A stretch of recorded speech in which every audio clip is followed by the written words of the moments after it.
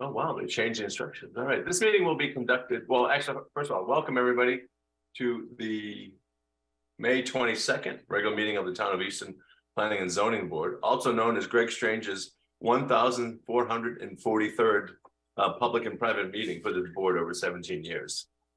Also known as, guess I should have got a life, no, but anyways, didn't plan that. So this meeting will be conducted remotely over Zoom. Attendance by board members will be remote, and remote attendance shall count towards quorum.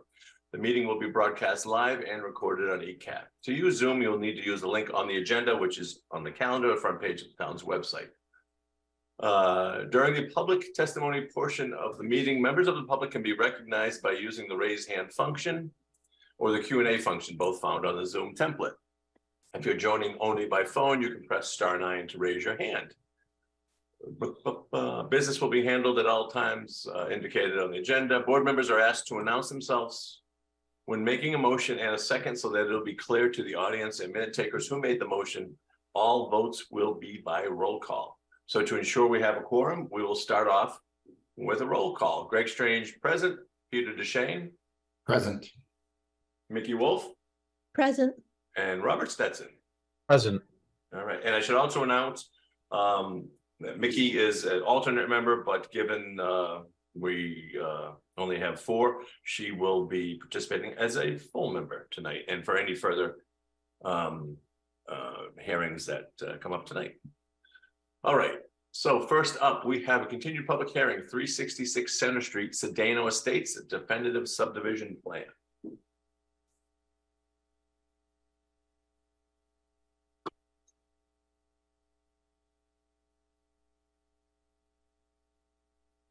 Do we have anybody representing or? Yes, I was a little slow in promoting Todd and Mr. Sedano. Good evening, all. Greg, I can't say I remember that meeting 17 years ago, but I may have been there. Yeah, I think I got home late that night because of you asking for more waivers. That sounds about. So, all right, so enough of this friendly banter. How about name and address for the record, please? Todd Pilling Land Surveying, 105 R Depot Street, Southeastern. Great, thank you. All right, the floor is yours, Mr. Pilling. Okay, last meeting I presented, actually, let me share my screen. I presented the subdivision that included a proposed way that would go next to south of the existing home at 366 Center Street to access a new lot at the rear of the property. There was some question last time. We had a hammerhead cul-de-sac turnaround at the end, and there was question about whether or not that created frontage because they were 90-degree angles. And the answer was that no, we couldn't use it as frontage. So we have changed it to a circular cul-de-sac, but we left the hammerhead turnaround for the fire department for ease of turning around fire trucks. It's also less impervious area than the full cul-de-sac. We also submitted an environmental impact report statement, which I had done and just had omitted uploading it, but it's there now. And I think everything else we kind of talked about at the last meeting, but anything you want me to go over, just say the word. Thank you.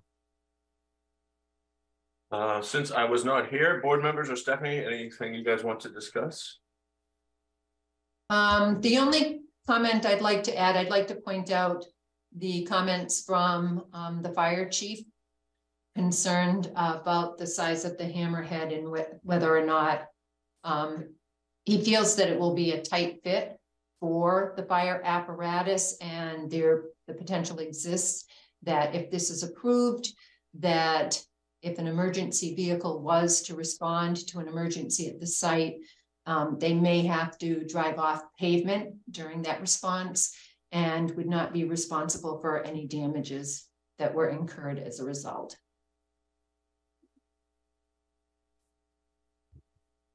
But that was for the hammerhead. Right now, it's been changed to a cul-de-sac. It's a paper cul-de-sac. They're still proposing to pave. Right. Oh, I got you. All right. Hammerhead, which I guess. Oh, go ahead, Peter. I'm sorry. Oh no, it's okay. Go ahead. I was just gonna say, I know things change. People come and go, and I think back to sort of consistency. And I don't know, I've never been a big fan. I know some of the board members in the past of creating paper cul-de-sacs and then not paving them. And I know previous 2 fire chiefs despised hammerheads, and we made everybody do cul-de-sacs. You know, now or if they had to go off the pavement, or if there was a question of the pavement was too thin, they would do structured, paving, those, the sort of cement blocks of the pavers that grass grows through, as they grow in the grass.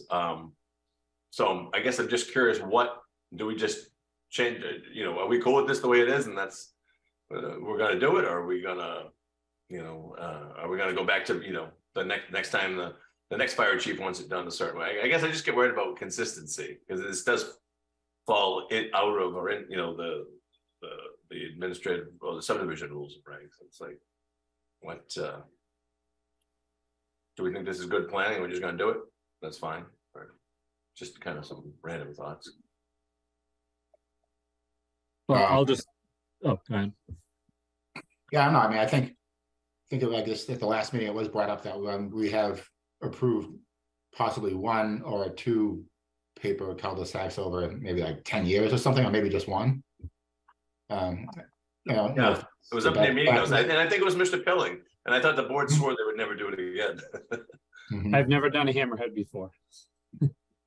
There you go. The hammer. Well, either way, yeah, either a paper cul-de-sac. I'm talking about the paper road. Right, Yeah. So,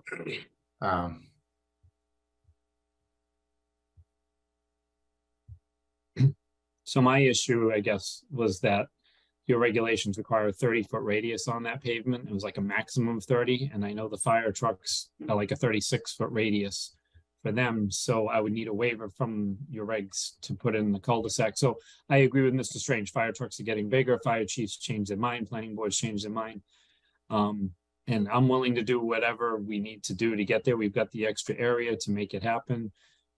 So it's not a problem on our end. We're not trying to shoehorn something in. We're just trying to do something that works for the fire department and the applicant. So a bigger cul-de-sac wouldn't you'd still have enough area for the lot?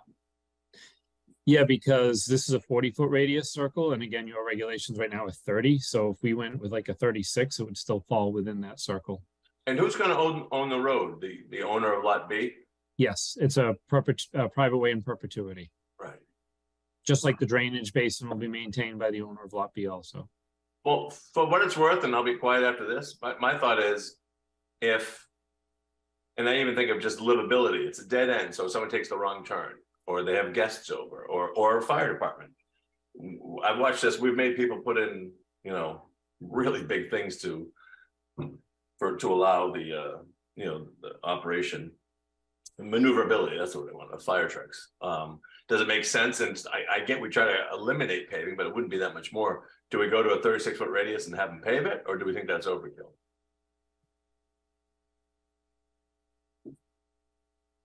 I think that would be the best plan for like consistent practice going forward from here.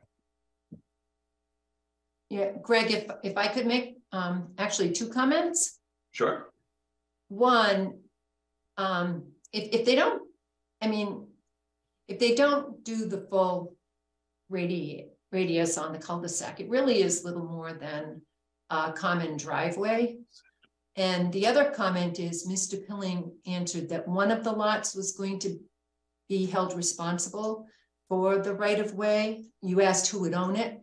And I guess that makes sense because the other property isn't served by it. Because this isn't a common driveway, right? Or No, I mean, you can't use a common driveway for frontage. So which is why. no, right, but Lot A is not going to be used. Is Lot A going to use this driveway? No. It's not proposed. I mean, at this because time. then we need a different application if that's the case. But I just assume that I think driveway is staying. Yeah, and I think Stephanie's point is pretty well taken. I mean, if it's not going to be paved and if it's just going to have a hammerhead, then it's really nothing more than a glorified driveway. Put aside common driveway, and it's supposed to be a way. I mean, they're asking for a whole bunch of waivers, which is fine, but I don't, if we're talking about safety issues, I tend to agree. I think that we need some, I think we need some paving, and And I think that the cul-de-sac and paving the entire cul-de-sac, even if we're going to give a waiver for the full amount, makes some sense. So the waivers are over here on the left side of the screen. We're asking for 3 waivers on the water main, and 1 to get rid of the sidewalk, and 1 to reduce the bounds from 42 inches to 36-inch bounds. So the road construction itself, there's no waivers on. Well, you're getting rid of the sidewalks. Yeah, that's the waiver, yes. The one waiver from the street construction, again, the water mains are looping the water main, and what was the other one there? The length of the water main.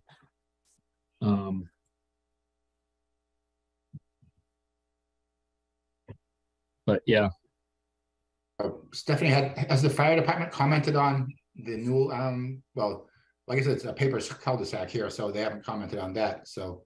Well, right, what they commented on was the paved area of the hammerhead did not appear, it appeared very tight.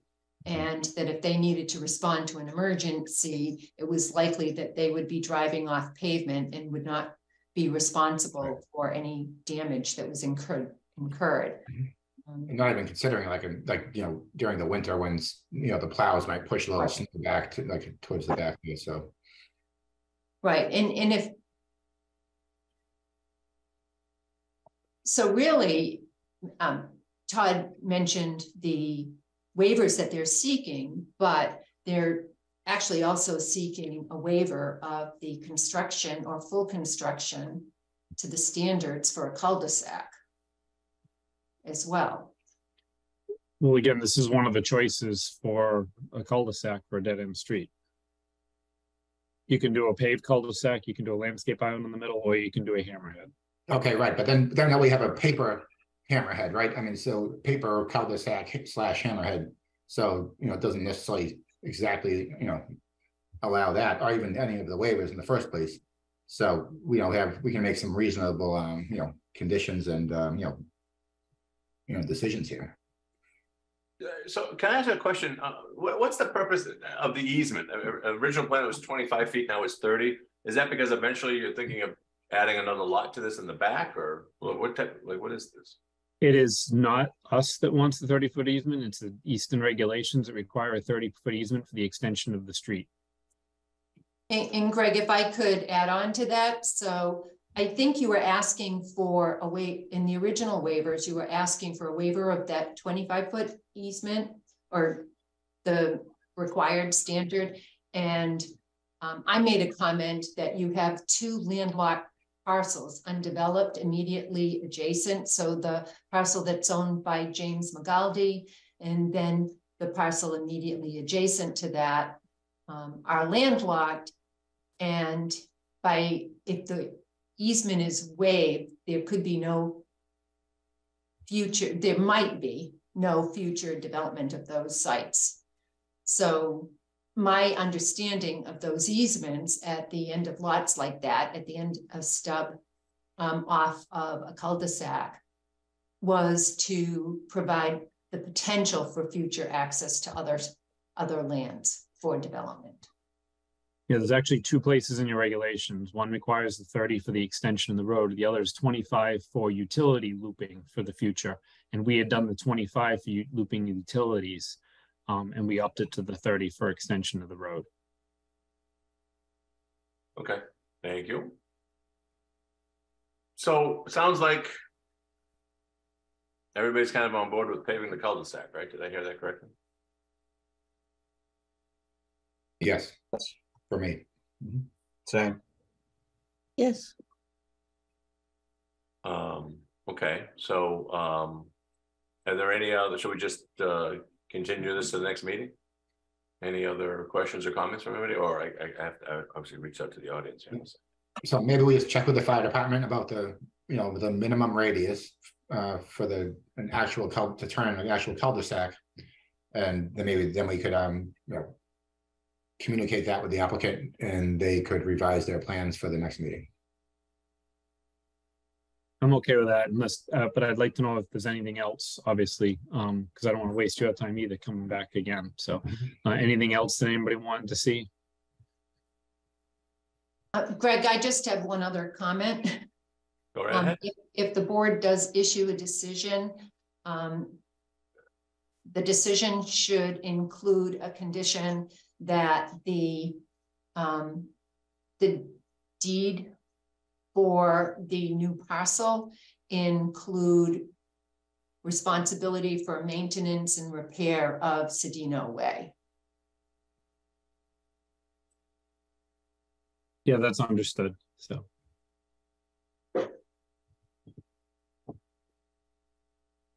And Is there anyone in the audience? Any questions or comments? that's Cedino Way and the drainage basin also. Yeah, If anybody has nothing to add, if we want to make a motion to continue to the next meeting. Motion to continue to the next meeting. Shane. Second, Stetson. Any further discussion? Hearing and seeing none, all those in favor, Greg Strange, aye, Robert Stetson, Aye. Peter DeShane, Aye. and Mickey Wolf. Aye. Great. Thank you, Mr. Pilling. I thank you. Good night, and thank you for your long career, Mr. Strange. Is that what we're calling it? A career? Yes. You're welcome. It's been a pleasure. Have a good All night. right. Thank you. Let's see. Next up. Why did I lose? I won't miss these online agendas. Let's see. Planning and zoning. All right. Next up, we have continued site plan review, 661 Washington Street. Greg, I am Yeah. very sorry. Before we continue, I think the abutter to the Cedino Way project had his hand up. I did not see that. And there was no hand up when I did the second. Okay, That's all right, thank you. But that's Because fine. I- If you want to quickly, you want to call it up. Yeah, do you want me to?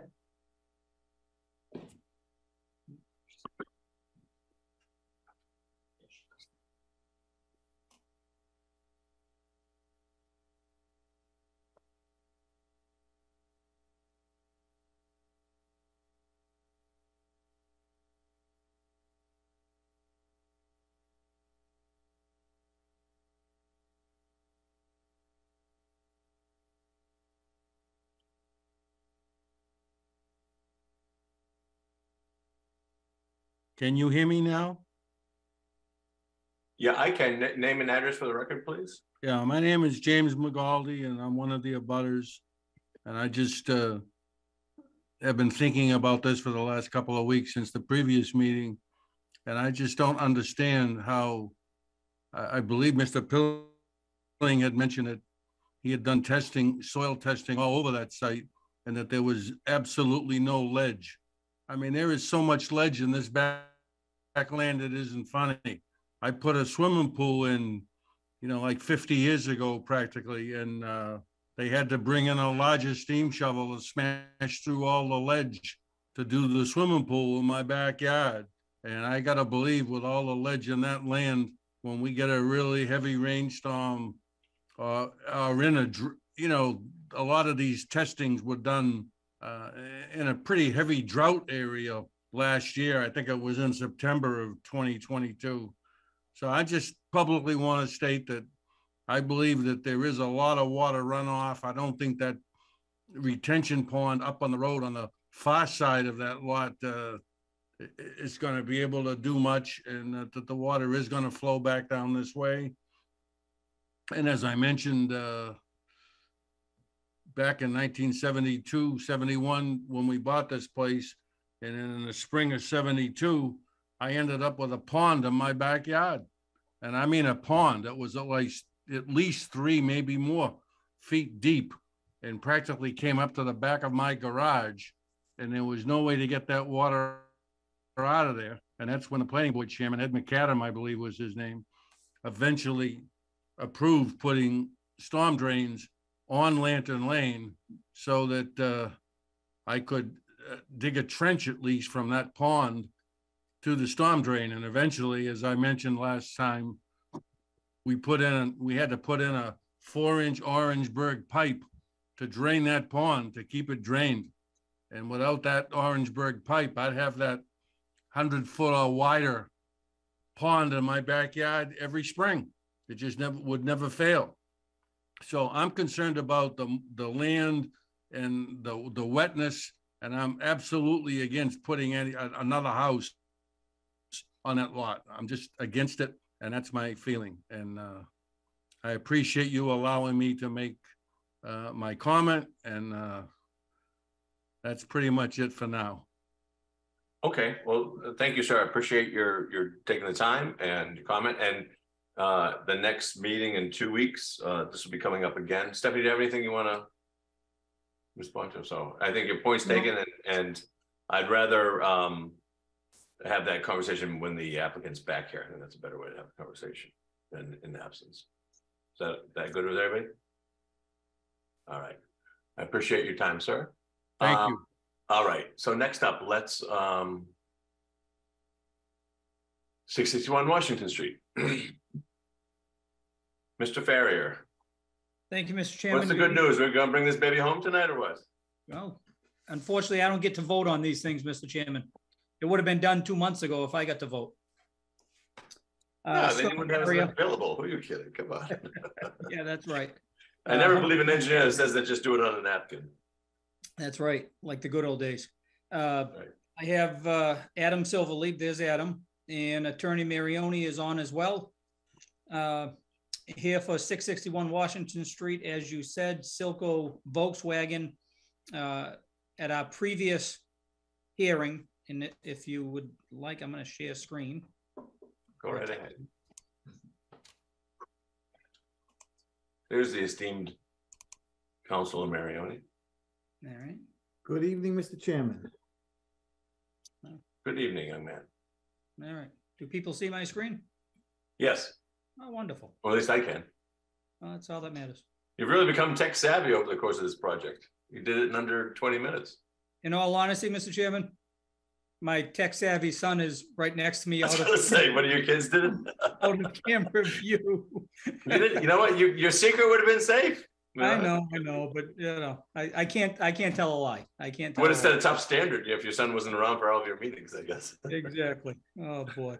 All right. So beyond all that, we had our original hearing with you folks back maybe about 6 weeks ago. And we had some comments back and forth. And I think our biggest issue that we wanted to resolve with the board was some screening along the residential properties on Depot Street and the need to have a site walk to look at that proposed screening. At that point, as you recall, we had our site walk. We looked at the property, we decided, and I've shown it on this plan, to increase the plantings in the areas where we have plantings. And in between the plantings, we are proposing an 8-foot stockade fence as opposed to a 6-foot stockade fence, just to screen the property. So we're screening the entire side right here at number 125, and then across the back and along the side for house number 129. Now, 129 is way up on Depot Street, but they do have a large grass area, so we did want to screen most of their property from seeing the Volkswagen dealership. In addition to that, as discussed, we did propose an 8-foot fence alongside the daycare center on Washington Street. So Scott, can I just interrupt you real quick? Just while you're talking the fence. So for example, on the western bottom of the screen, so is that fence going along that entire property line or just where you show it? the fence, we're ending it right here, Mr. Chairman. Okay, And the rest will be grass and then more trees around the corner to shield the condominium project on the side. sure. Okay, thank you. Go ahead. I'm sorry. So we feel like we resolved those issues.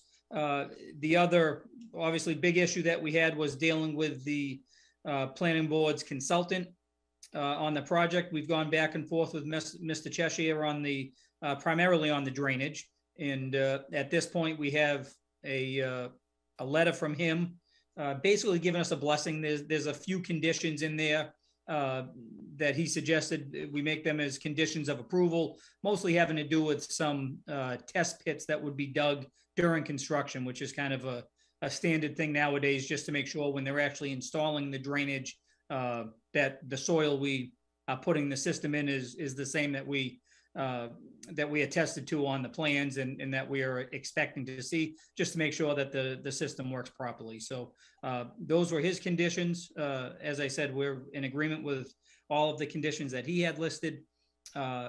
The planning staff had a few comments.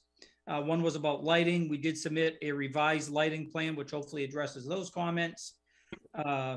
The stockade fence we talked about. One other issue, I guess, that we should mention was it was discussed at our first public hearing that perhaps a school bus stop could be proposed on our property on Depot Street to help the 4 or 5 residences right in the general neighborhood. And it's just Adam Silverleaf did speak to his insurance agent about it.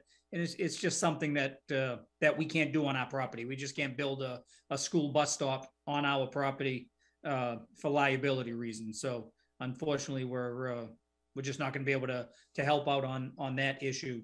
Can you give them any free cars? If it was me, I would say yes, we could do that. But I'm not sure. Somebody tells me that's not Depends on good. the scale of the car, Mr. Chairman. Matchbox cars, probably. So I think that was really it, Mr. Chairman. That was the majority of the comments, I think, from the board, from the consultant, and from the planning staff. So if there's any other questions, I'd love to answer them. Stephanie, you have anything? No, nope, they've answered all my questions. So quick question before I turn to the board. So when we did that site walk, I had pitched the idea of the 8-foot fence because given the existing topography. And so do you know, when they go to do, I recommend they put it on the plan. I know 6 foot is the maximum in town. And then 8 in the old days, I don't even know how Kevin does. In the old days, it used to be sort of a special permit. You want to go, does this plan, if we approve this with 8-foot fence, does that supersede or do they still have to do that? I believe they still need that.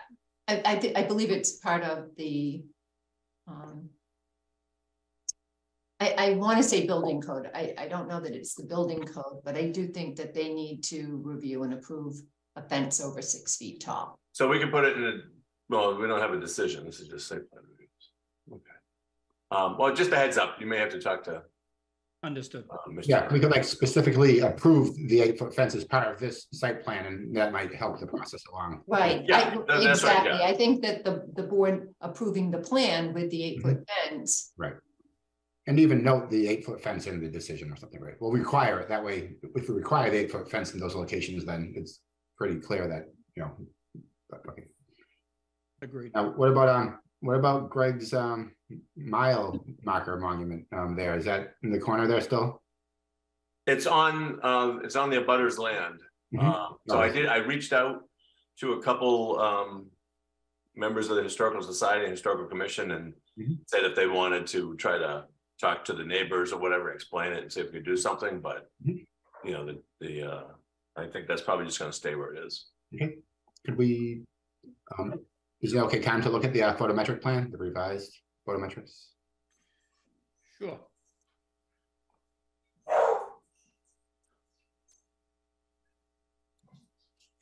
That's the drainage plan.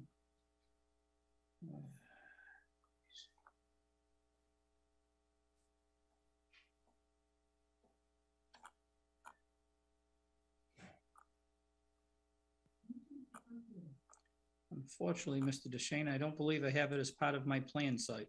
I have it.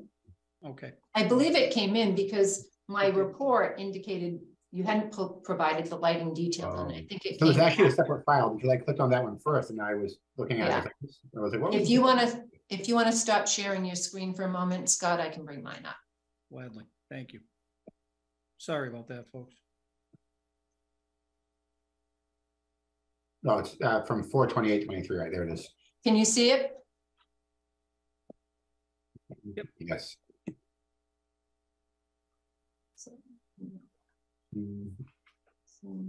So what were the major changes that you made to this lighting plan? The changes we had to add a few lights to come into compliance with the maximum 250 watts. I believe the previous plan we had, I believe it had 1,000 watts. So by shrinking it down to the 250, we had to add a few light structures. So that's what we've done. It still has the same dark sky compliant specifications that are always part of your regulations, and also show that there's no light being shed on the abutting properties. Okay, and then either this page of the plan or the regular plan set indicate that the lights will be dark sky compliant? Or they will by the time we have plans, if we were to sign something? I'll specifically add it to my utility plans, yes. Right.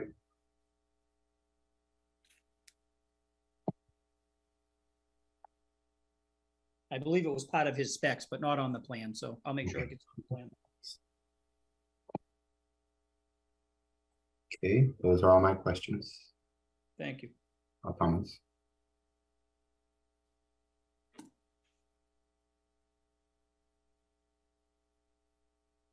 Any other board members, questions or comments? Anybody in the audience have any questions or comments? And so Stephanie, while I wait to see if anybody chimes in terms of what Mr. Ferrier was discussing, conditions for approval brought up by peer review, and a couple of small things, seems like we're fine if everyone made a motion to approve this, and then that information could come in later.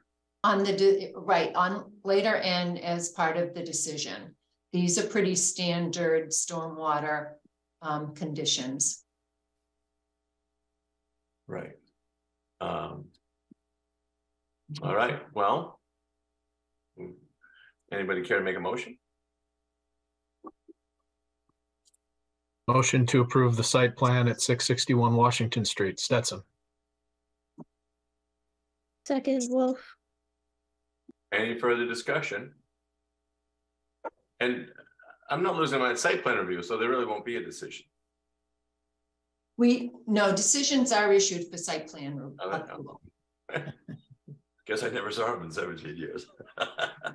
All right, we have a second. Any further discussion? Hearing and seeing none, all those in favor. Strange eye, Stetson, Aye. DeShane, Aye. Wolf. Aye. That's it. There's so many people on the screen, but that's it. All right. Well, good luck, gentlemen. Thank you very much, folks. Thank you very much. Adam, I look forward to seeing that retro VW up in the mezzanine. You will, it will be easily accessible. We'll do a photo shoot with you in it. Oh, make sure the cars. Let's make sure we crop that a little bit. You know, you can bring it in the scale. That's all right. It's gentlemen, really thank you. You know what, this is. I do want to say one thing, that this, you know, this board, we have a long history with this site going back like 5 or 6 years, and it looks pretty dire in the last year or two. You know, Stephanie knows her and I had met with all sorts of people, also, you know, trying to save what had been proposed. But you know what, it's nice. This is going to be a great shot in the arm for that part of town. So I thank you for investing. And this really is going to, that's a part of town is sort of no man's land. It has lots of little lots and they abut wetlands, and we all know what that means in Easton. But I feel still it'll be nice to it will embolden some of the abutters, I think, to invest in their property and really improve what's become kind of a blighted part of town. And you know me, I'm all for the aesthetic. So I appreciate your investment, and I look forward to seeing you up the road. So good luck. We feel very fortunate to be stewards of this property and to be part of the, you know, we'll call it the reboot of that section of road. So thank you. Amen. All right, great. Operation. Thank you, folks. Thank Good you, luck, guys. everybody. Have a good night. Mr. Chairman, good luck with your retirement. No, I don't know if my lovely bride will let me call it that, but I appreciate it. Have a good night. It'll be fun to have my life back. I do look forward to that. So thank you. Thank you. All right. Good luck. All right. 61. So, all right. Next, we received a request to continue to June 12th of 2023 from 518 Washington Street, site plan review for Holmgren Engineering Congregation of the Holy Cross. Anybody care to make that motion? Motion to continue 518 Washington Street to June 12th. Second, Stetson. Any further discussion? Hearing and seeing none. All those in favor, Strange eye, Wolf, Aye. DeShane, Aye. Stetson. Aye. Right, thank you. All right, it's going quick. I guess I'll do this public hearing. I have something. All right, 537, public hearing, 537 Turnpike Street, special permit duplex, 23-301. Peter, I assume you want to read us in? Yes, sir. Town of Easton notice of public hearing. In accordance with the provisions of Chapter 48, Section 9, Section 11, MGL, and the Easton Planning and Zoning Board will hold a public hearing on Monday, May 22nd, 2023 at 6:30 p.m. to be held remotely on the application received from PMP Consulting, Inc. on behalf of Yang Lee for a special permit duplex dwelling under Easton Town Code, Chapter 235, Zoning 235-56, special permits to allow the creation of a duplex dwelling located at 537 Turnpike Street, Easton, Massachusetts. Assessors map 55U lot 12. This meeting will be conducted remotely via Zoom. The virtual meeting link will be contained within the posted agenda at least 48 hours in advance of the meeting. A copy of the application and plan may be viewed on the town website. This notice is also available at masspublicnotices.org. Greg Strange, Chair. Wonderfully done, Peter. Thank you. All right.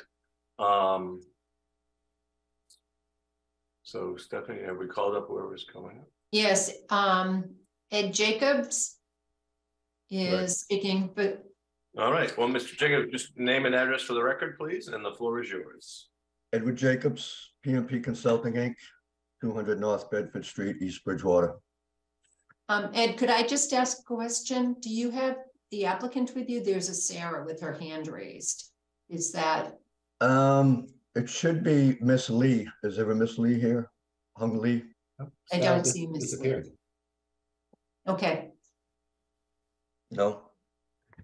Okay. Mr. Chairman and members of the board, as I said, my name is Ed Jacobs, and I'm here representing Ms. Lee for a special permit application to, could I share my screen? And then we can see what I'm talking about here. Sure.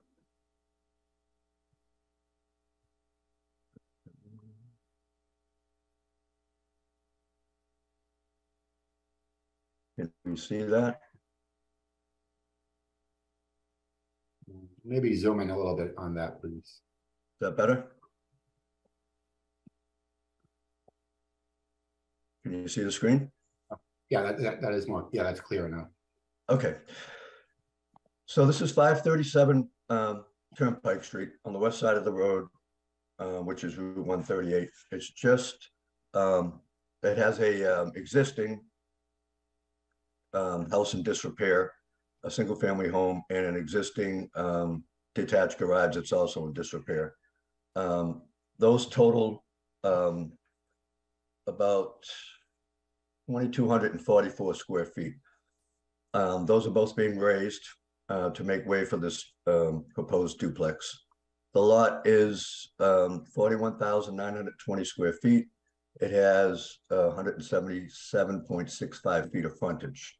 We are requesting to, as I said, raise those houses and put up this duplex. Each unit will be 40 feet wide, 32 feet deep, for a total footprint of 2,560 square feet. Each unit will have a 2-car garage in the basement at basement level. 2 new driveways are being proposed off of Route 138. Right now, we're showing those at 22 foot wide. We had comments back from Ms. Danielson to narrow those down at the roadway at 138 to 12 foot wide, which we have no problem with. And if you look at the north driveway right here, there's 2 trees that would have to come out. And Ms. Danielson also requested that we, in taking down those 2 trees, we replace those somewhere else on the street line, and we have no problem doing that as well. And as I said, we've got 2 driveways. It's garage is a driveway at basement floor level. We have a septic system in the back. We have room for the reserve off to the side and associated grading. And that's pretty much the project. As I said, it's on the west side of Turnpike Street. It's surrounded by condos to the north and into the rear, and it has a 4-unit apartment building just to the south of it. And I'll just entertain any questions that you may have. Okay, board members, questions? Is the grading indicated on the plan? Is that the extent of the grading on the entire lot, or will the septic system most likely, or you haven't done any septic, exploration yet, so you don't know how that. Yeah, well, we've done percolation testing, and whether they are going to be mounded systems or not, I don't know that at this time.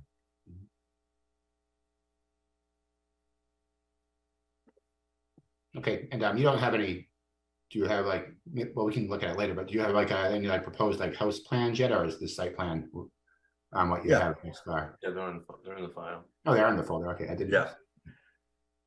Yep, I can put those up if you'd like, but yeah. Well, what does the rest of the board think about like the 2 driveways versus possibly like 1 driveway with kind of 2 connections to the 2 units? Well, I'd like to take it back for a second, Peter, if you don't mind. And I'm just wondering, and now I'm putting my historical commission hat on, but this house is obviously has to go through demo delay. I don't know if there's, I don't think there's been any conversations with historical yet, and it's actually it's listed in the Mass Historical Society inventory as being eligible for preservation. So I'm just wondering, I guess, kind of concerned, given how things work now, and the folks that have seen this, why this hasn't come. I would like to have seen this go to planning for to historical first to talk about this house. I know, yeah, maybe it's in disrepair. That's not always how it's viewed by historic members, and this has been part of town that have been looking to save things in. So I'm just wondering, and typically the practice has been we've gotten some feedback from historical prior to approving a project that's going to demolish, kind of, because otherwise we're not really allowing them to have their statutory say. Right, I get it. Greg, and if I could just again add to that, in fact, this is listed as the original toll house for Turnpike Street. Yeah, it's the Taunton South Boston Turnpike Toll House, built in 1807. And here's the Macris sheet right there. But anyways, so, in the past, wouldn't it be nice to save the historic house and maybe attach a historic look to it or something, or just save it as is, or if it has to, whatever this board decides. But I think it's wrong if we don't at least hear from historic on this, because why else have the system set up to operate like that if it's not going to operate like that? Okay. But board members, what do you? This is my last night, so what do you? That sounds like a great idea to me. Okay. I'd agree. And I'm sorry, and I'm sorry that this hasn't happened ahead of time. I wish that we don't try to hold things up, but I think I do think it's an important step to at least have a conversation with them. And I spoke with the chair of the historical commission a couple of days ago about it, and he hadn't heard anything about it, so might not be a bad idea. Give him a reach out. Okay, I don't have a problem doing that.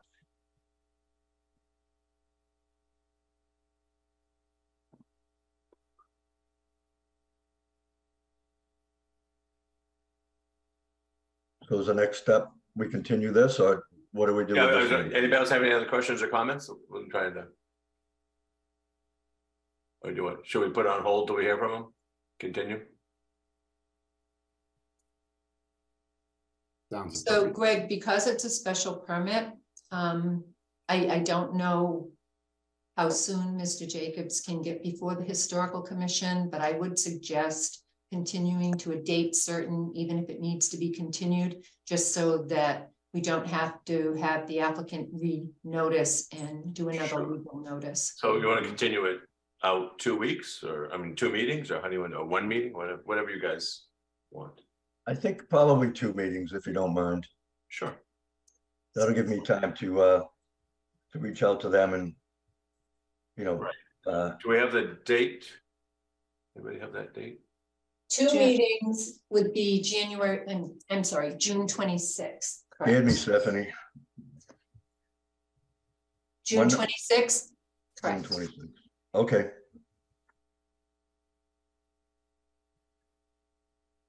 So motion to continue to June 26th. Second, Stetson. Any further discussion? Hearing none, all those in favor, Strange eye, Mickey Wolf, Aye. Peter DeShane, Aye. Robert Stetson. Aye. Great. okay, Thank you, thank sir. you very much for your Appreciate it. time. Thank you.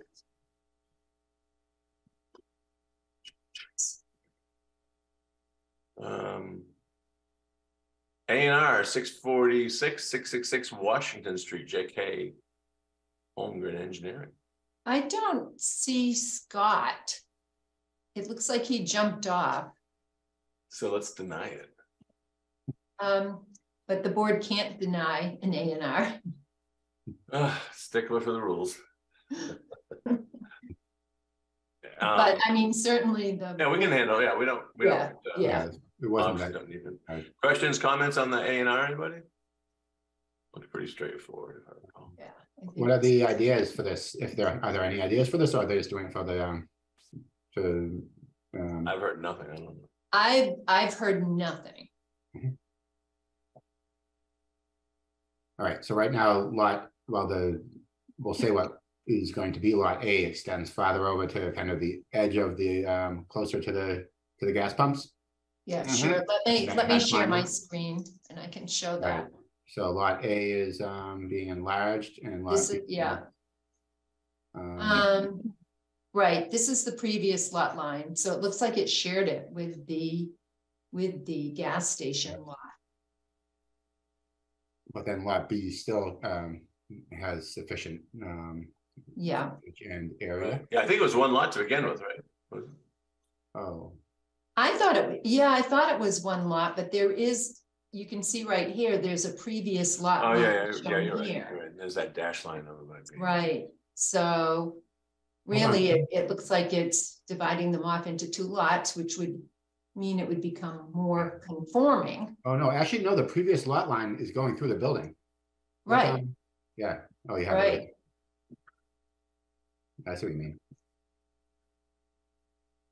Oh, so maybe the other one's another previous lot line or just indicating. So yeah, it looks like what it's doing is making each Lot. lot more conforming. All right, yeah, at least it's like separating the two, so they're not kind of, so the existing, so the D'Angelo's building isn't on 2 properties or something like that. Right.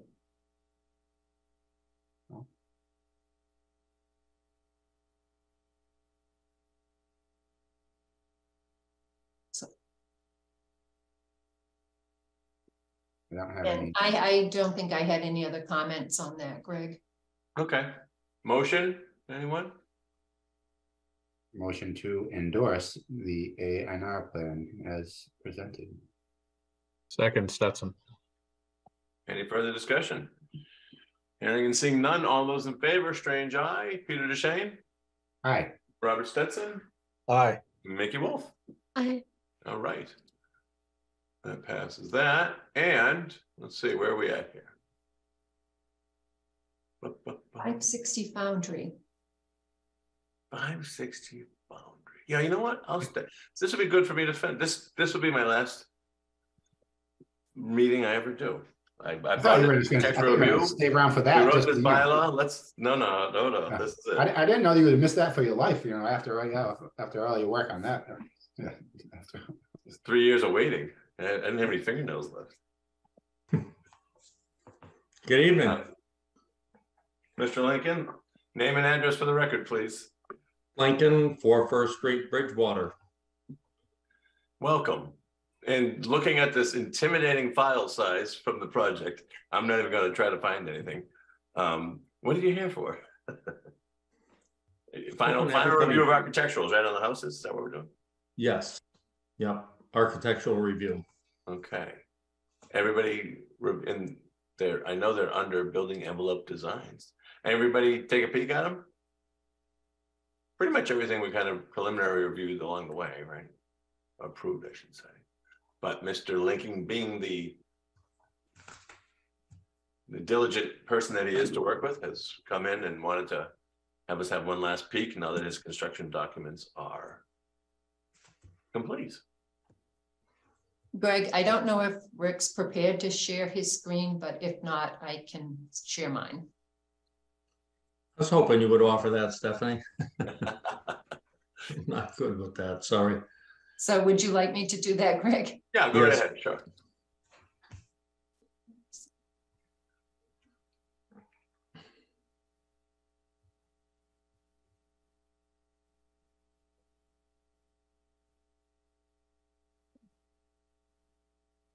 Yeah, so what do they say, like the siding and the trim materials that you have for most of your structures here?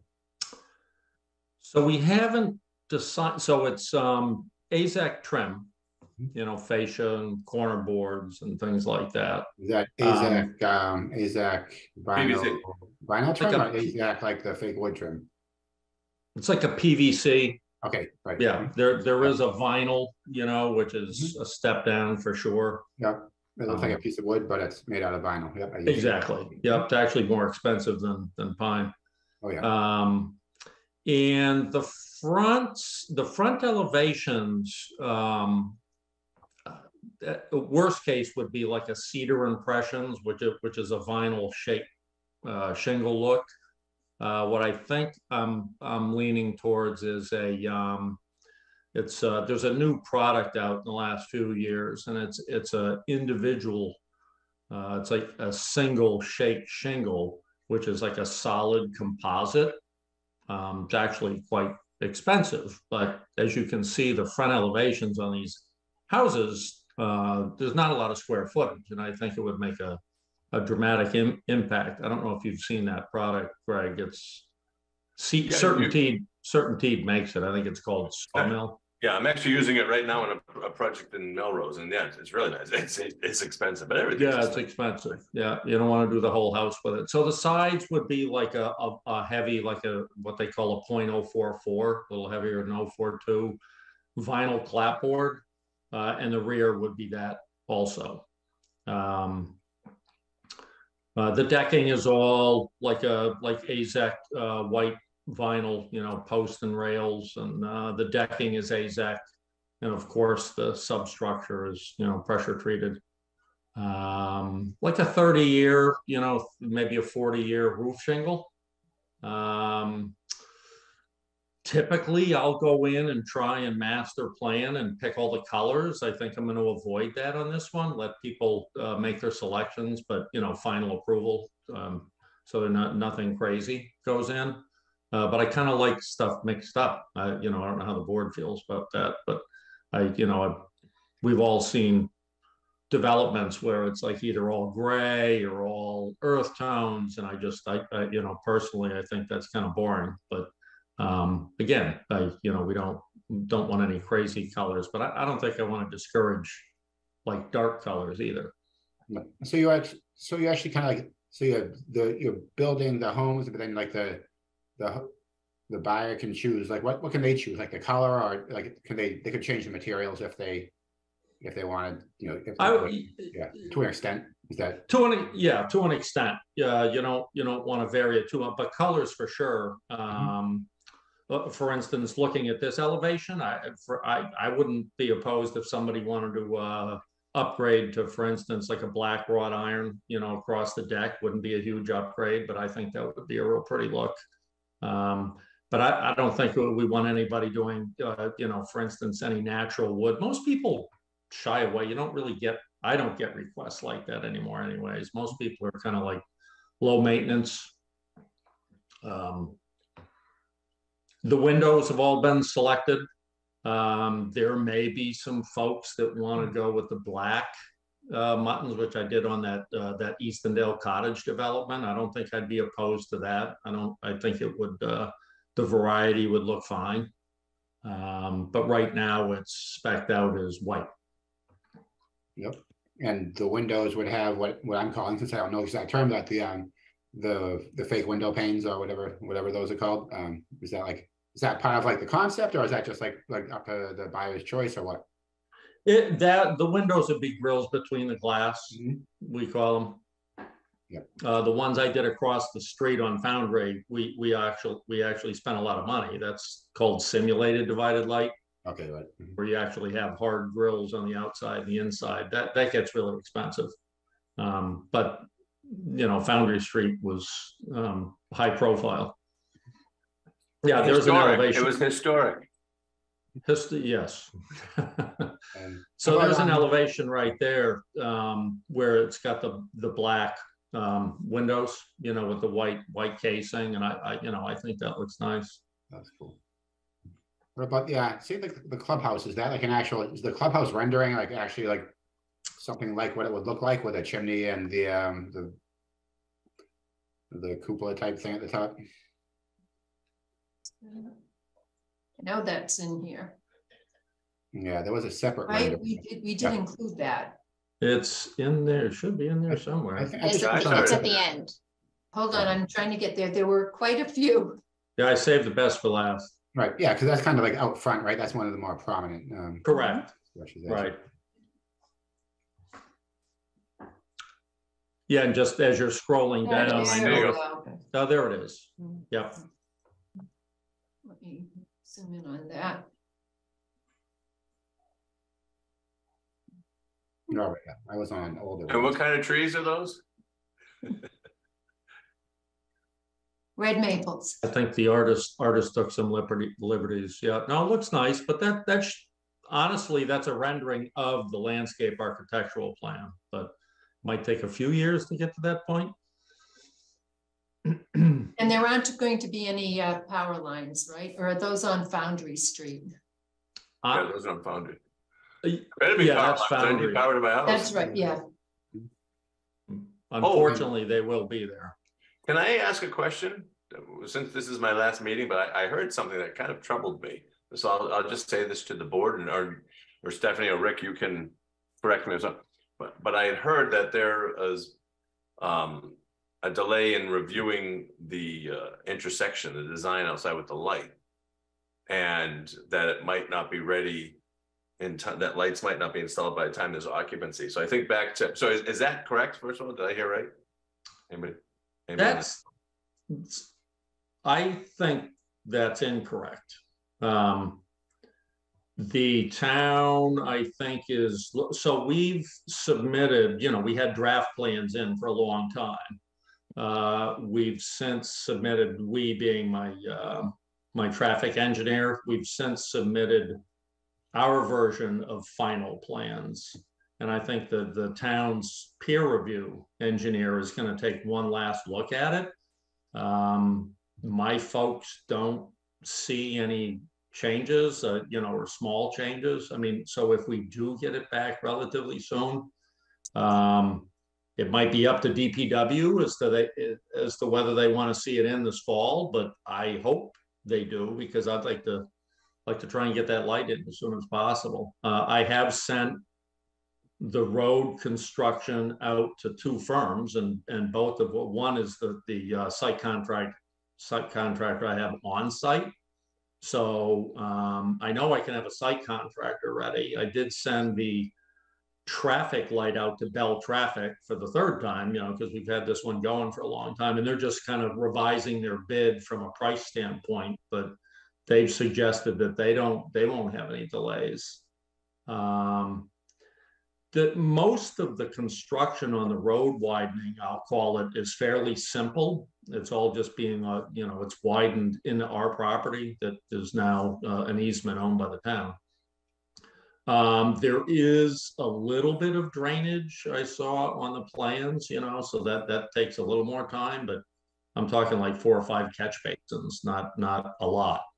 And then my paver is all lined up in the fall, TL Edwards. So it can happen, but I don't have the final approval yet. Okay, so because the only reason I ask, and I'll say this to the board, and I'll say this to Stephanie as the director of planning. You know, way back when we first looked at this project, even before Mr. Lincoln was involved, we're like, okay, you know, we couldn't really approve anything without a light there. We knew how tricky it was. So when I heard that there may be a delay, I was like, well, you know, and if there's going to be, if I'm just saying, if a situation arises where there's occupancy of units prior to that being done, I would hope, as a citizen who lives in this area and worried about the safety, I would hope that maybe the board would have the ability to maybe say it should be a right turn only coming out of there until the lights are on, because it's just going to be a nightmare. It's going to be really dangerous too. So hopefully the people that have the review of things can get it done so that Mr. Lincoln can do his stuff. But if not, I just hope you guys, again, I'm just saying this as a citizen, I hope you look at it and. Yeah. So Greg, I've not heard that there's a delay at all. I know that in fact, Greg Swan was pushing to get the peer review funded, which has been done. And the reviewer was on board as soon as we gave them the go ahead, which has already occurred. I can follow up. I don't know where you heard that. And I'm wondering if someone is conflating that with the bigger, longer term project for Foundry Street. But again, no, there wasn't. It was I heard it inside town hall. No big deal. It just came up in conversation. Okay, yeah. And I just wanted to bring it up and say, if that happens, look, I understand things happen, right? Yeah. But I just think we should, you know, allowing left turns out of there without a light is going to be a nightmare. Yeah, that makes sense. So I'm making a note of that too. All right. About having a right turn signal if it does get delayed. So how, you guys all good with these plans? Any questions, comments? Looks like he's done. Yeah, I was gonna say on the clubhouse, let's say the clubhouse and the other buildings, like, is like any like the air conditioning or like a heat pump that would all be like ground level, like an exterior type thing, not just like plopped on top of the roof, or? It won't be on the roof. Hopefully, at least on the clubhouse, we can hide it. You know, there's enough vegetation, and it would be one heat pump. On the houses right now, I'm thinking about going 100% geothermal, so you wouldn't see anything. You know, they're just wells in the ground, closed loop wells, I should add. Again, on the clubhouse, it would be just one heat pump. It's not a lot of square footage there inside. The new building code gotcha. Not yet, but it will. If you don't mind, just let me back up on the light one more time. It may be an oversimplification, but one of my thoughts was I'd have to talk to the traffic signal guys. Is it's kind of a string system with the posts, because I think something more permanent is coming down, you know, the road with the you know, with the full-blown project someday. I kind of wondered, and I will ask the question, if there's any kind of delay on site work or drainage in the road or whether we could string the system up and get the light up, even though we're not done in the road. So at least there's a light there. You won't have turn lanes, you know, if the paving isn't done, but you know, that's, we could potentially do that. But again, I'd have to ask the traffic guys and the traffic signal folks. Right, but you've been in contact with that, you know, the town departments, right? And it's in your best interest, obviously, that to have a safe and effective, you know, egress from your property, right? So that's something that's kind of on the top of your mind, I assume, where you could at least from your end kind of keep that moving along or make sure it's safe for you. Yes, sir. New buyers, yeah.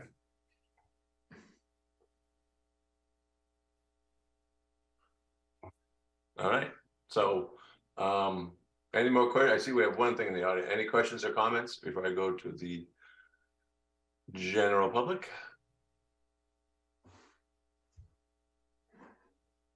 No. Okay.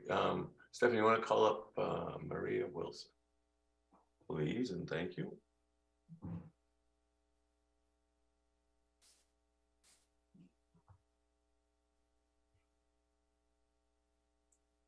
Hello?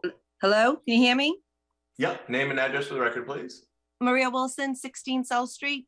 I just wanted to talk about the lights a little bit further and to make sure, because we were told last year that they were going to go in the spring of this year, and traffic is really backing up onto Quanticket, and anything that anyone can do to move that along would be greatly appreciated.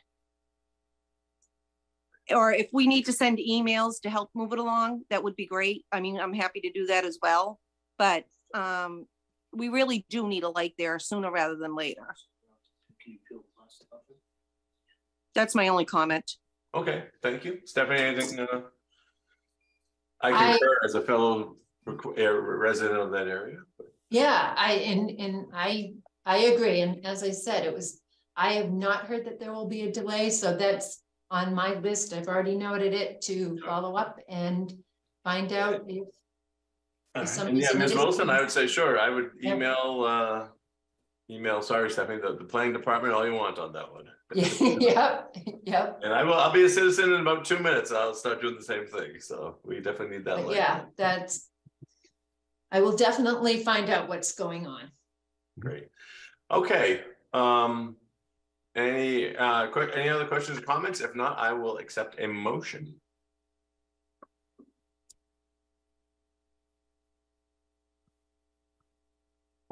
Motion to approve the architectural drawings.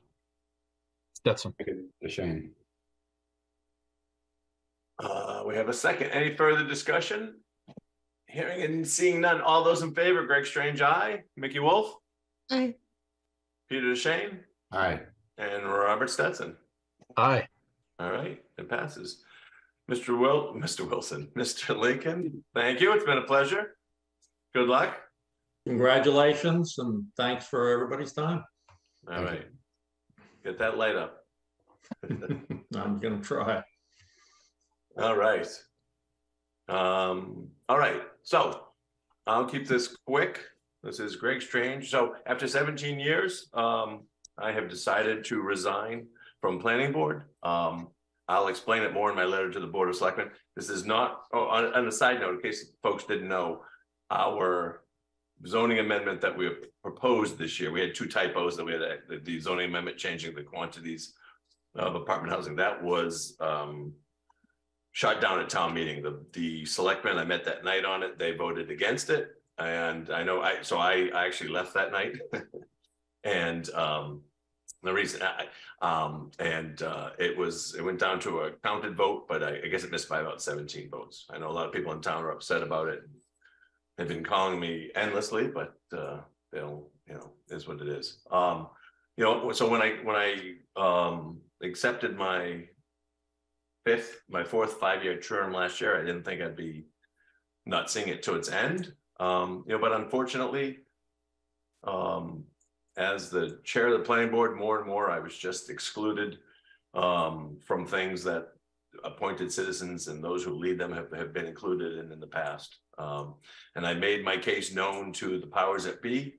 I tried many approaches. I tried the delicate approach, and on the other, I tried the hammer approach to no avail. So as Kenny Rogers saying many years ago, you got to know when to fold them.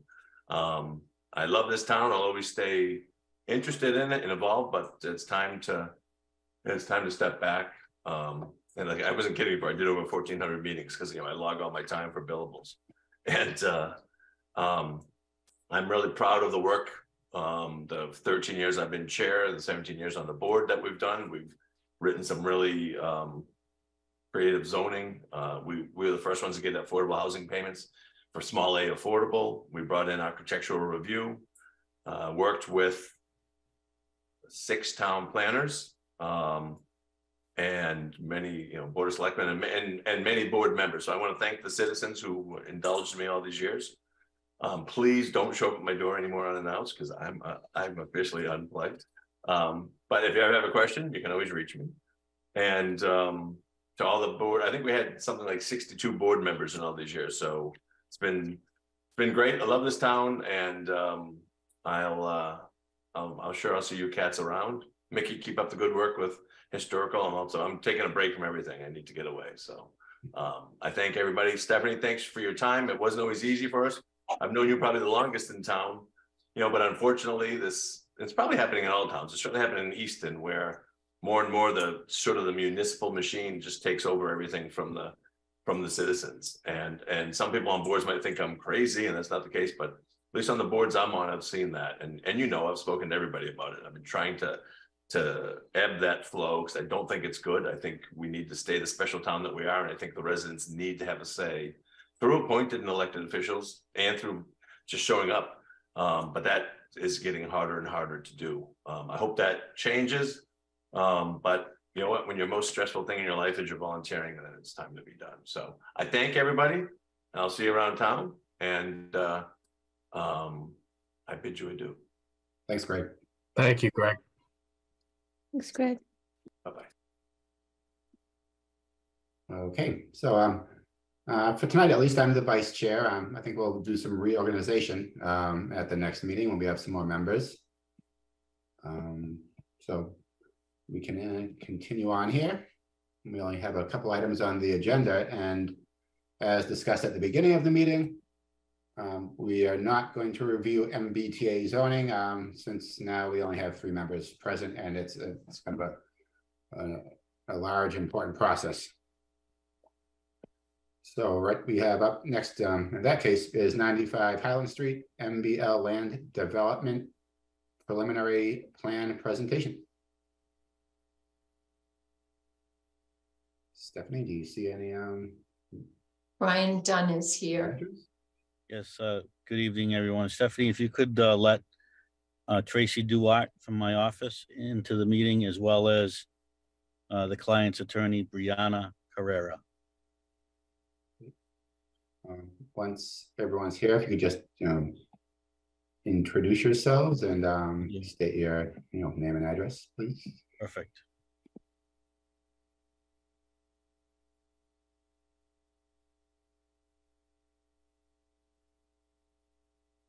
Okay, ready to go, Mr. Chairman? Yes, sir. Okay.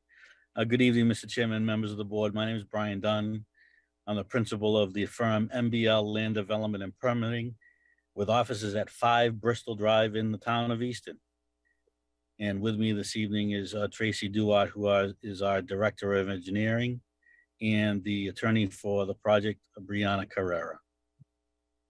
Thank you, Mr. Chairman. Attorney Brianna Carrera with an office at 123 Broadway in Taunton. We're here tonight on behalf of the owners of the property, RK Realty Trust, for the 95 Highland Street preliminary review. I believe that the project engineers had submitted some preliminary plans for your review, as well as some architectural renderings. Our proposal is for a gas station with a convenience store, retail use with a restaurant and office uses. More particularly, you can see on the plan, we're proposing a 3,250 square foot retail convenience store and a 1,300 square foot restaurant, with the offices that would be above on the 2nd floor. We are within the business district, so our proposal would require a special permit from the zoning board for a motor vehicle light service or the gas station use, and then also a site plan review with this honorable board. I believe some of the waivers potentially we would need pertain to the parking space sizes in reviewing the ordinance and the bylaws and the regulations. I believe the town of Easton looks for a 10-foot by 20-foot space. We're seeking, if the board's amenable, to have 9 feet by 18 feet for the spaces. And we'd also like to have a discussion with the board in terms of open space. Just to see what the board would like to see here for this type of site for open space, just your guidance with that. But as I mentioned, we're here for a preliminary review. We'd be happy to have your feedback and your guidance with this proposal and the proposed uses that we have. And I'd like to turn it over to Brian and Tracy if they would like to walk through the plan that they've developed for this site, just in a little bit more detail. Okay, thanks. Thank you, Brianna. I did share the plan. Can everybody see that, Mr. Chairman and members of the board? Yes. All right, Yeah, I so can see that pretty well. So to the east of the frontage, and we have frontage on Highland Street as well as Foundry Street.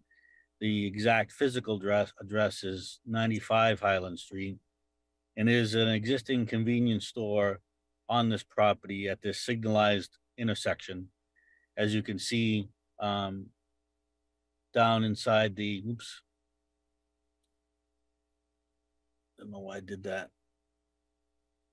Oh, actually, that was pretty good, but we zoomed right into the intersection now, so that's. Yeah, okay. so you can see the intersection. As you can see, we surveyed the whole intersection where the signals are and the pavement markings and so on and so forth. And then we also did a survey of the site. Get myself out of the way. So you can, get a good idea of where the existing building is on the site, and where there's a bunch of parking in this area here to gain access. There's a single home residency also attached to this building. So what we're trying to do is put in a gas station retail store, roughly 3,250 square feet, a small little restaurant, maybe a Subway or a sandwich shop or a coffee shop, no drive-through, and then office space on the second floor. You can see the gas tanks in this area here, actually whether you fill up, and then we put the underground tanks in this area here of the site.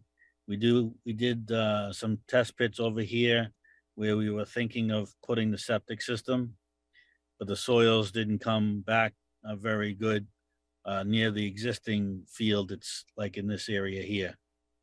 So it looks like we're gonna be putting the septic system on this side of the lot based on the soils and groundwater. We also did test pits for our proposed drainage areas. You can see those test pits as well. And Stephanie was kind enough to get us some information on this abandonment area of the right-of-way. So now this whole area here is part of our site that's in this area. Mhm. So we'll be utilizing, that area for landscaping and maybe some drainage. We're still looking at that. Yeah, As so you is that know, where people, is that part like where people like currently kind of park sometimes if they kind of pull in and pull off to the side? that is correct. And then there's also an existing catch basin in this area that's connected, probably either this way or this way. It was very hard to find it out in the field, but there is an easement in this area for that catch basin that will ultimately show on the existing condition survey plan. So what we tried to do here is keep the gas station and the proposed use for the gas station out of this aquifer protection district. You can see everything is pretty much to the east of that zone. And we're trying to put our drainage area, in this area here in the back of the site. We also did test pits in that area too. We're closing quite a large curb cut. I forget what the distance is, but we've got this huge curb cut here, and actually a huge curb cut from here all the way to past. I think it's really over in here. It stops somewhere in that vicinity. So we're trying to do some, reduction in the curb cuts and do some really good planning about making sure the throat width is the right width for this use, and also putting them on either sides of the lot in the right of ways, so they're not very close together. I think we did some distance checking, and I think Tracy came up with we're just over 300 feet apart, which is pretty ideal.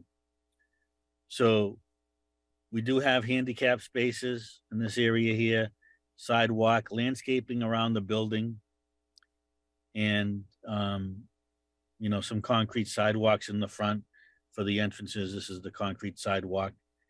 And we also submitted for your review, and we tried to think about the residential use of this area, because we are surrounded by residents, except for the wooded area up here and the eastern savings bank that's to the north on Foundry Street. So most of the abutters around us are residents. So if I could, I'm gonna just minimize this for a second, Mr. Chairman. And then I want to make sure, I'm gonna stop sharing and then share again so you can see the architecturals. Hold on a second.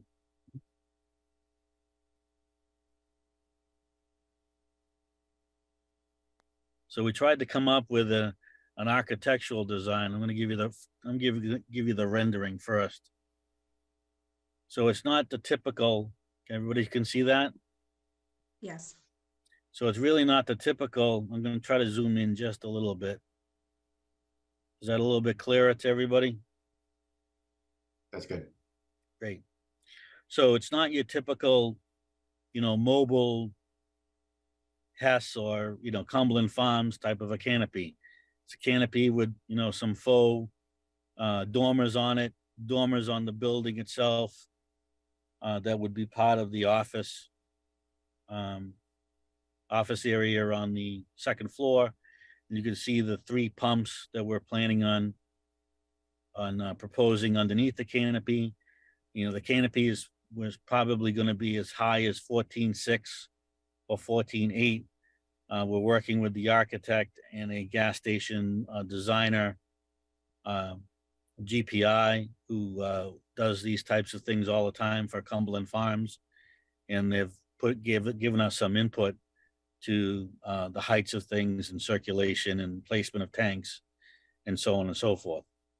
But what we're really here today is to try to get some input from you, Mr. Chairman, and members of the board in regards to our layout, as well as the, proposed architectural style and design of this building, which, kind of looks very colonial to me, and I think would probably fit very well in the neighborhood and not be your typical, Cumberland Farms or Speedway or a Hess gas station where it's just a commercial building. And this looks, very residential to me. But that's why we're here.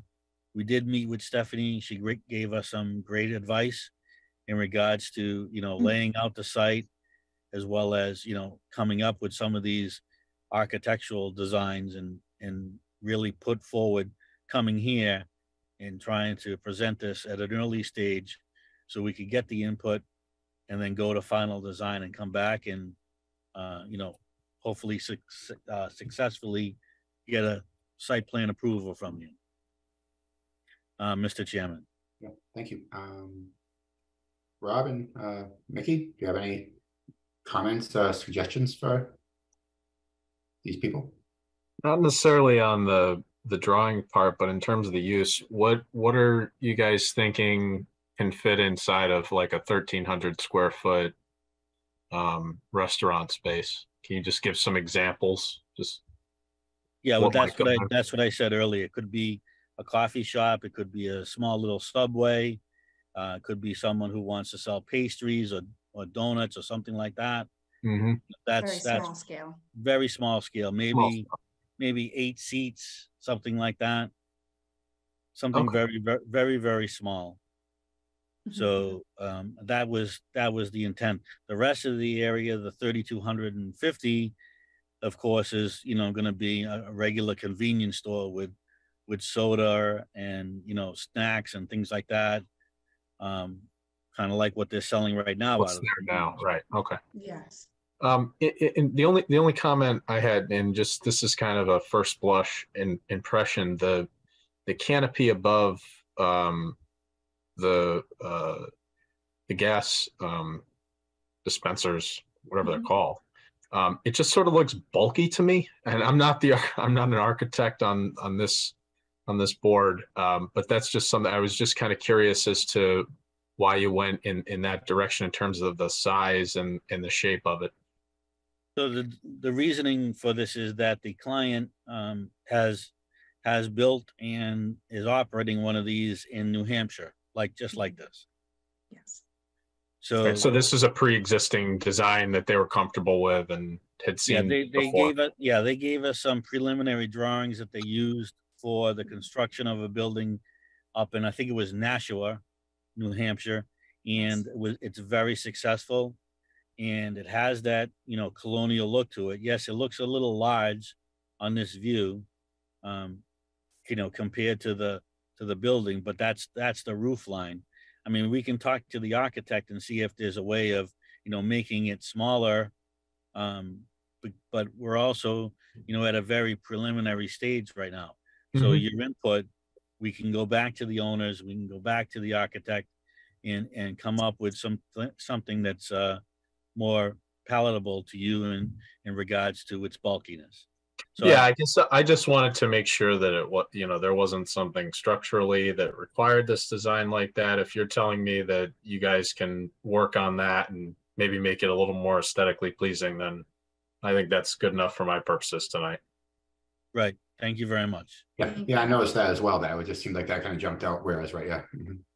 And I'm not an architect either, but yeah. So neither Rob nor I are architects, and we both noticed that. Yeah. So I guess, like you were saying, so the parking circulation is about the same, except for the entrances are smaller and located a little more. Yeah, if you'd like, I can go back to that plan. No, I mean, I think that made sense to me. I think, when we looked at this, I don't know if was it with you, your group, or someone else where had been a gas station maybe suggested for this location? There was, they were proposing, the existing operation was proposing adding diesel tanks and pumps. It didn't seem like as comprehensive as a kind of a plan, or I think it only contemplated adding those additional pumps. Right. Peter. I think it required variances as well for the canopy that they were trying to propose to, if I'm not incorrect. I think in reviewing the past decision, there were some variances involved. I want to say maybe with setbacks because of the canopy that was being proposed for those pumps. Yeah, that is correct. What Brianna was saying, that the other application that was denied was asking for building setback relief as well, and putting the building very, very close to Foundry and Highland Street. And as you can see on our site plans, we're well within the setbacks of the area, because we've got frontage on 2 streets. We've set that up. We've discussed that with Stephanie. We've discussed that with Kevin, the building inspector. So we feel that we're comfortable on how we've made the determination of the setbacks, as well as placement of the building on the lot, and building the building or showing the building within those setbacks, and not asking for any waivers from those kinds of things. We, like Brianna did say early on, we might ask for a waiver on the parking spaces and some of the open space requirements. So we would like to see and hear from the board if those are something that you'd be willing to work with us on. And if yes, then that's great. If not, then we know we have to go, kind of like back to the planning stages of laying things out. And just to comment and clarify, so we actually meet the number of parking spaces that would be required. It's just the size of each parking space that we were proposing, the 9 by 18 as opposed to the 10 by 20. Correct. Thank you, Brianna. Yeah, we haven't really gone to the 9-foot spaces, but we have reduced parking. We do that quite frequently. Okay. Right, and in light of the fact that you are kind of keeping the other side with some sort of open space concept, that might be a practice we could continue, as long as it made sense for the actual use, as far as reducing the actual number of parking spots. Okay. What do you think, Stephanie? Just based on those uses and the I have other comments too. I think that we need to understand they're proposing residential, right? No, we removed the residential stuff. You removed the residential. Okay. Yeah, at our last meeting in regards to concerns by the town. Yeah. We removed the residential component totally. Okay, so that was one of my looking at comments. office on the second floor.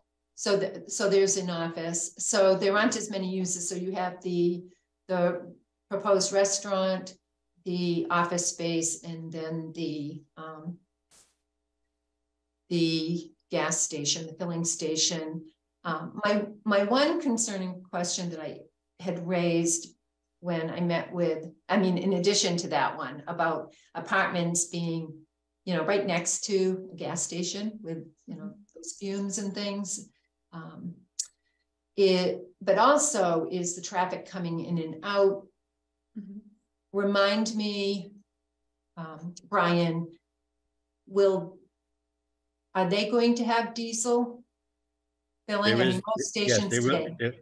Yes, there will be regular gas. There will be the 3 types of gas, economy, mid-level, premium, and there will be there will be diesel as well. And so the new pumps that are set up, we were told that they all will have the ability to have diesel at those locations. So in regards to traffic, if traffic is a concern, and we can actually talk to the client about, you know, discussing what type of traffic study needs to be done in regards to this type of use here. Yeah, I think that both the traffic flow through the site and interacting with the office traffic. I mean, we want to make sure that everyone's safe who is using the site. You are talking about open space and you have drainage basins proposed. You're not proposing these as rain gardens or a constructed wetland. I know this is still very preliminary, but it would be nice to see some vegetation and some landscaping around the area. And I think that you might be proposing that. Yeah, you have proposed landscaping in that area that has been disused by the town. Yep. So, I mean, we normally we come up with a very extensive landscaping plan with trees, bushes, and shrubs and grasses and lawns. So we can also look at seeing if that basin to the west of the building in the aquifer protection can serve as a constructed wetlands or not, and see if that type of a design is you know, is doable in that area. Like we said, we're very, very preliminary here right now. So we have the ability not to erase and go back, but we have the ability to think, plan, and then come up with some good ideas that will help out with these kinds of things, and then do the plug and play and see if they work. If there's reasons that they don't work, we will tell you why they don't work. Yeah. So Peter, to answer your question about potentially reducing the parking, you know, that's one of my pet things to do. So if we could reduce some of the parking along that corner of Foundry and Highland Street, I think the board should explore doing that. Yeah, and maybe just to kind of help it look a little bit better in the neighborhood, you know, could maybe make like a nicer type of like post and rail fence along the front, or just things like that. Yeah, it also would improve your ability, you know, you could probably keep your customers that are just coming in to use the filling station, you could circulate them just in that area instead of around too. So just a thought there. Okay. Does anyone else, any other comments from the board? Or do we have any hands raised? I don't see any hands up. Mr. Carrister just raised his hand. Okay. Good. Hi, Dale Carrister, 21 South Street. I may be unfamiliar with the nomenclature, but to the extent that signalized was referring to a traffic signal, and to the extent that the reference was to the Highland and intersection there, there had been a temporary traffic light. I don't believe there is a traffic light there now. I think that was part of the detour. So I just wanted to pass that along. Thank you. Yeah, thanks. That was my recollection as well. And I figured we'd talk about that at the next meeting, but good point. Yeah, so that kind of just comes down to the parallel traffic situation where, you know, there will be some traffic studies required, and based on the results of the traffic studies, then we'll do our own plug and play there and you know, see what we can do to make a good project. Good. Thank I you. like the way you're thinking. Okay. Anyone else? So Stephanie, we don't really continue this. We just Right. So let's see, the next meeting. If I may, Mr. Chairman, I wanted to ask if Tracy had anything to add. Oh, yeah. Tracy, do you have anything to add? No, I don't have anything to add at the moment. We're gonna take these notes from this meeting and we'll integrate it into our design. Just want to point out we have done some test pits with Board of Health already, so that's underway, and we've done some drainage test pits as well. So we just got to start plug and chug and getting to design. Yeah. Okay, so I mean, we can continue this if you think you might want to come back with anything before your actual you know, submittals. How do you feel you want to handle this? I think, Mr. Chairman, I think we have enough information right now to discuss with our team and our client, and you know, forge forward with full set of site plans. And I'm sure that you'll be pleasantly pleased with our package of information and our design, and we will take into advisement all the items that we discussed this evening. Okay, great. Thank you. Thank you so much for your Yeah. time. Bye-bye. Have a good night. Bye, everybody. Thank you. Thank you.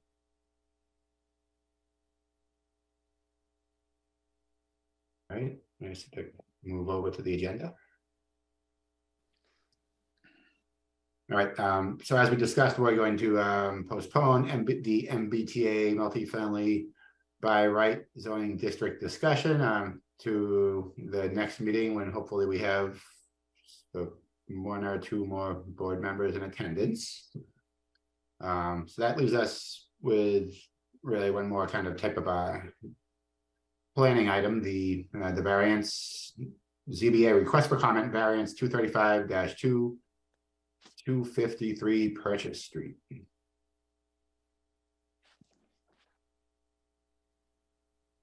So this was a variance from some of the lot requirements due to a kind of a historical situation on Purchase Street. Hold on, and I will share my screen.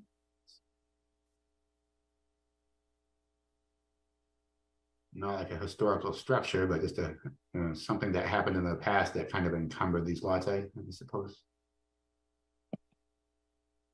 Oops, sorry.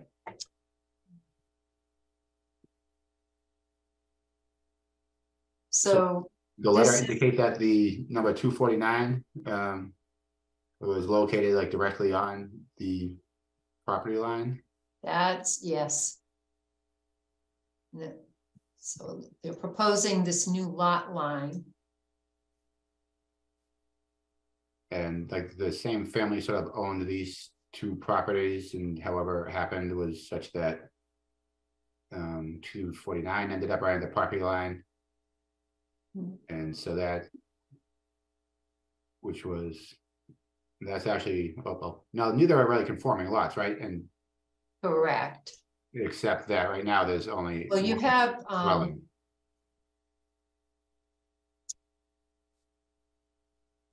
it looks like they both have the frontage to be a conforming lot. It's probably the size. I don't see the square. Here we go, 32,900. So it's the square footage. They're undersized lots by current zoning. So in one sense, they're making lot B less conforming than it currently is. You know, they're increasing the non-conforming conformance,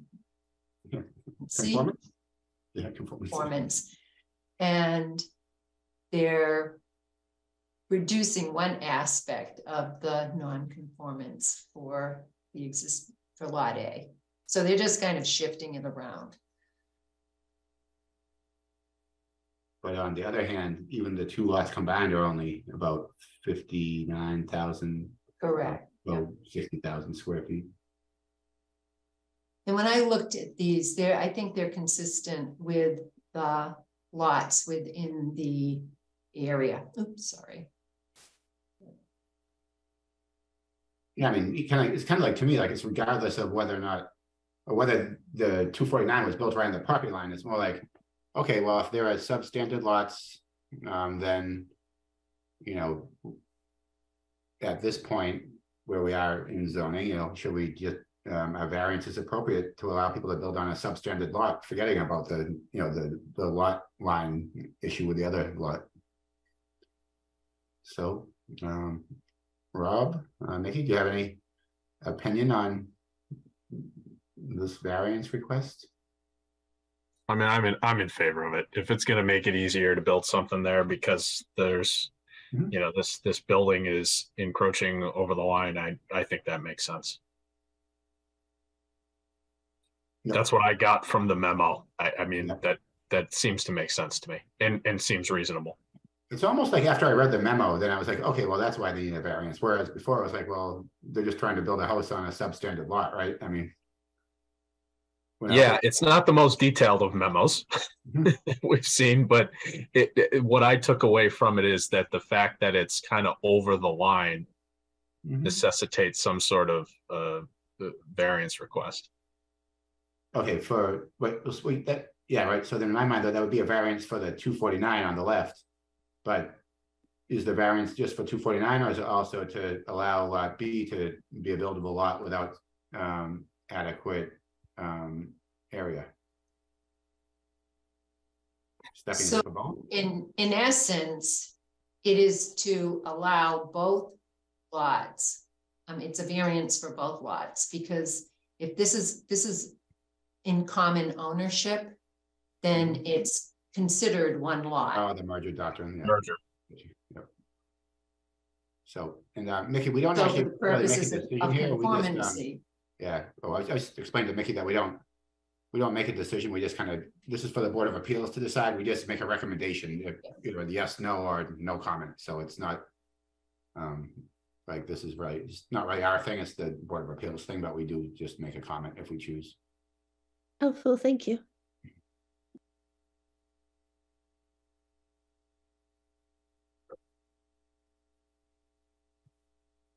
It seems in character. Yeah, I'm for it. I'll make a motion to recommend Stetson. Second, Wolf. All in favor? DeShane, aye. Stetson, Aye. Wolf. Aye. Okay. Oh, sorry, that was not that was more of a motion to recommend, right? So we did that right. Okay. Nice work.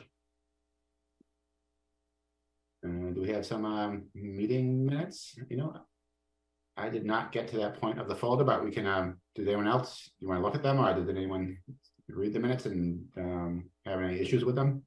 Well, I skimmed them. I thought they looked fine. I'll make a motion to approve the minutes. Stetson. Second, Wolf. All in favor? DeShane, aye. Wolf. Aye. Stetson. Aye. Okay, motion passes. The minutes are approved. And back to the agenda. I think that's, well, let's see. I guess the acting chair recap there is that long-term member, planning board member and chair Greg Strange has resigned.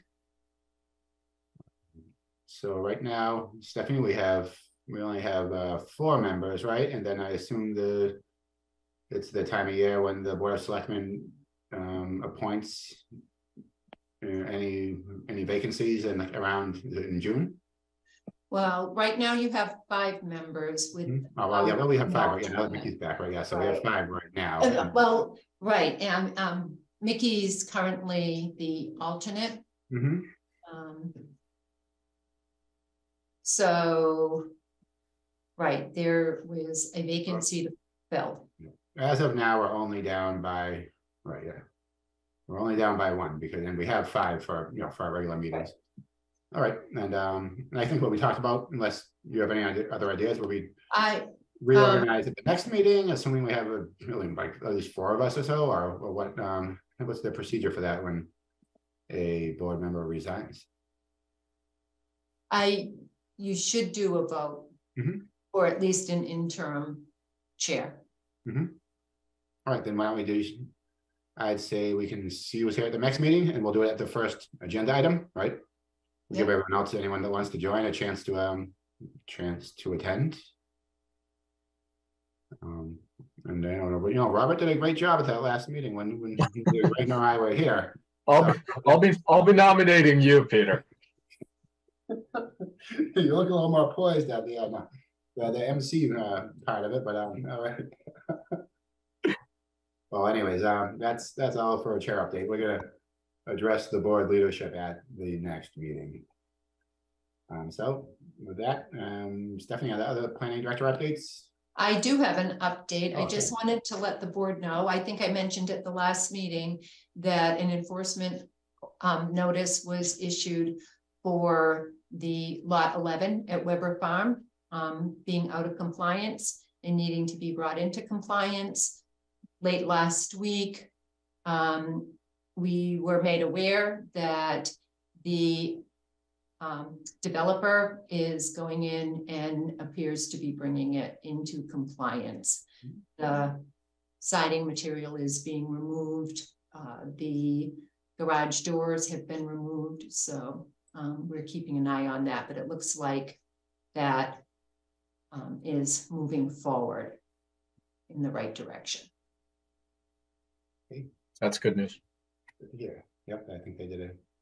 I caught a little bit of that when I was watching the other parts of the meeting that I missed, and it seemed like it went. Oh, okay, never mind. Oh, go ahead. No, someone had their hand raised and they just disappeared. So. In that case, all right, it's the time of the night when we resign, unless anyone else has anything else to bring up. Motion to adjourn, Stetson. Second, Wolf. In favor, Stetson? Aye. Mickey? Aye. Wolf, sorry. DeShane, aye. All right, thanks, guys. Goodbye. All right, I have one last question before we go. Peter, can you see the other participants?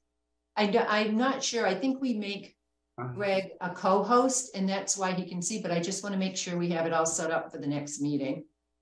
Oh, can I see the participants? Well, I can see them. Let's see if I can, like, I don't know, Joe's here. Let's see if I can. So you could you see if when people raise their hands? Oh, yeah, I can see when they raise their hand, but in case Perfect. something went wrong with your Zoom, I wouldn't have the control to promote them and things like that.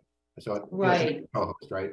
Right, so I'll see if we can change that. We had tried that with Greg and it just didn't work one time, but Yeah, we'll we do that because, yep. Okay, Awesome. All right. that was it. See you guys. Good night, everybody.